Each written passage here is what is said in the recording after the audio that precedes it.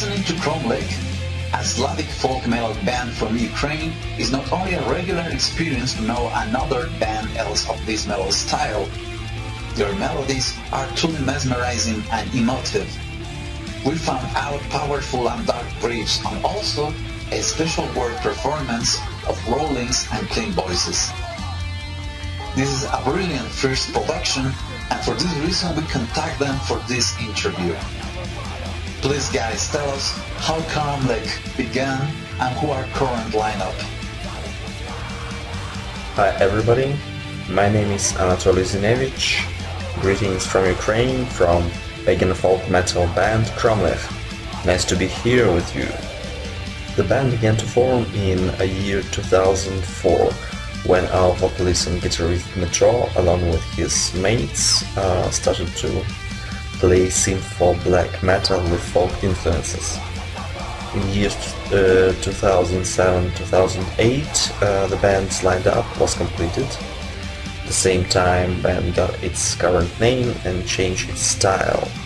Currently, the band consists of Dmitro Bibikov as singer and guitarist, Valentina Tsarenko on female vocals, Kirill Shapovalenko plays on bass guitar and also acts as backing vocal, Anatoly Zinevich, me, as lead guitar, Maxim Kusko on keyboards, and Dmitro Sychov at the drum kit.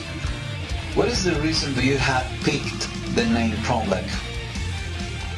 Kromlekh is a house of worship built in big stones or mason work on the burial mound. We chose this name more than 10 years ago when yet didn't know anything about other bands with the same name. Basically, the name should be written in Cyrillic script, but we also transliterate it into Latin. Do you belong to the common Ukrainian double belief called the Vobria, or all of you belong to the modern Slavic religion called Rinoviria?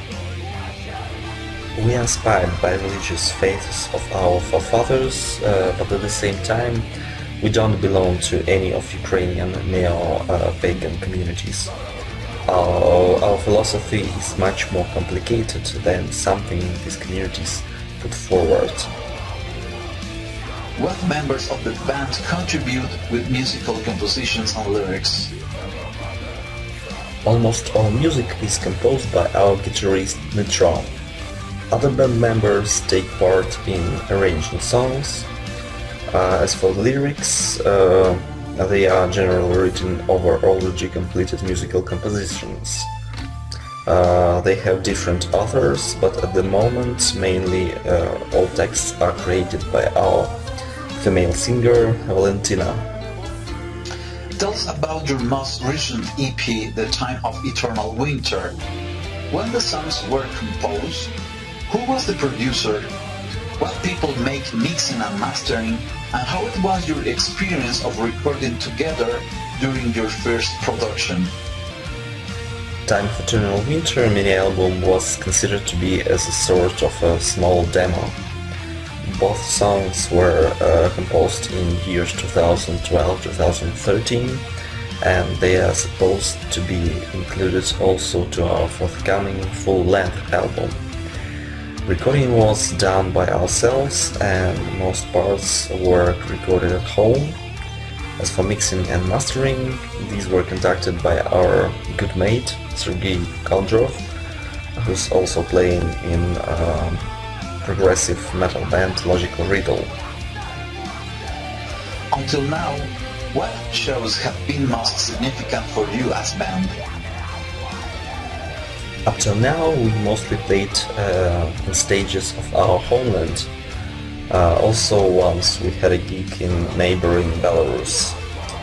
As the most important shows, we can emphasize thematic folk metal festivals in Kiev, Kharkiv, Chernivtsi, Homel and Chernihiv. When will be released a new Kromlekh production? We consider to start recording session of long-awaited full-length album at the end of summer.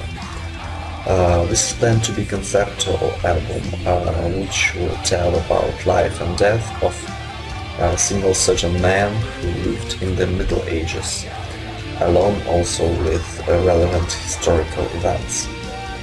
We worked on creating this material for the last 10 years. Besides that, we also have some new material in queue, waiting for its time. What is your gigs agenda for this year? At the moment we are focused on forthcoming recording and therefore have no big plans for live shows until it's done. Please mention your 6 top metal albums that you acknowledge as musical influences. For Dmitro Bibikov, this is Nocturnal Mortal Necrist.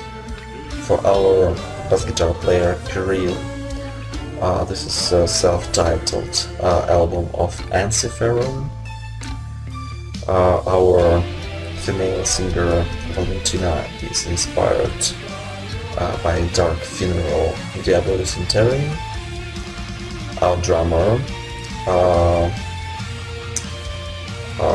said that for him it is more potential gateways to annihilation.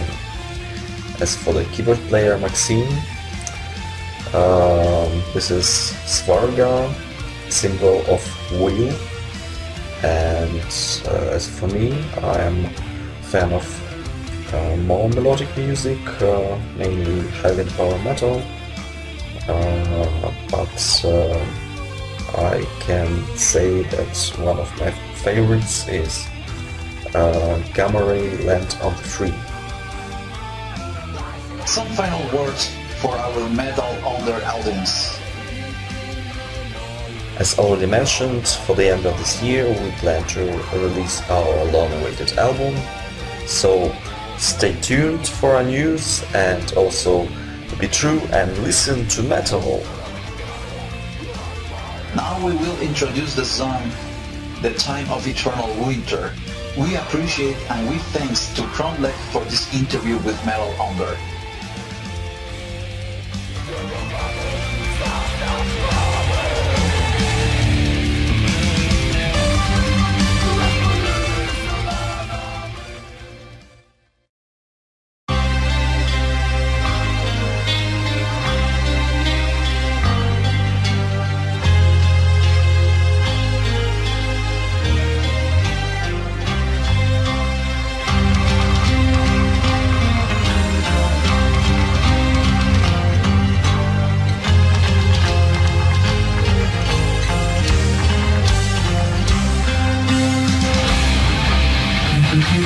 Thank you.